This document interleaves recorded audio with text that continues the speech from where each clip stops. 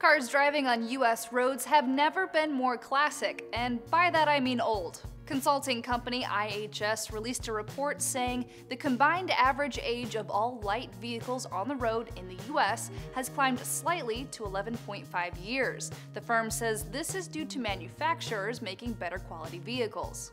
But there's another factor helping drive up the average age of a car. More people are keeping their old clunkers. In the first quarter of the year, the average length of time people held onto cars they purchased new grew by 26 months since the same quarter in 2006.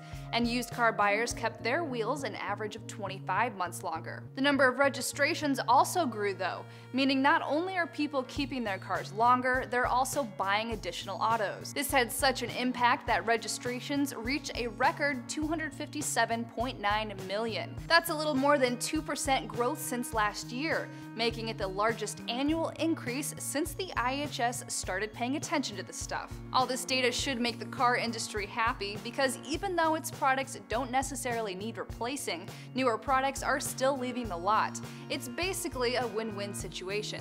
Another plus side to the report, all this exchanging of money is further proof that the nation is on the mend economically. For Newsy, I'm Leah Becerra.